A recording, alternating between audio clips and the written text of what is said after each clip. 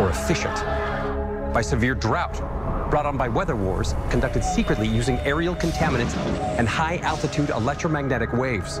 In a state of perpetual war, to create problem, reaction, solution scenarios to distract, enrage, and enslave American citizens at home, with tools like the Patriot Act and the National Defense Authorization Act, which abridge the Constitution in the name of national security. The militarization of police forces in cities across the U.S., the building of prison camps by the Federal Emergency Management Agency with no stated purpose, the corporate takeover of food and agriculture, pharmaceuticals and healthcare, even the military in clandestine agendas to fatten, dull, sicken, and control a populace already consumed by consumerism. And I encourage you all to go shopping more. A government that taps your phone, collects your data, and monitors your whereabouts with impunity. A government preparing to use that data against you when it strikes, and the final takeover begins.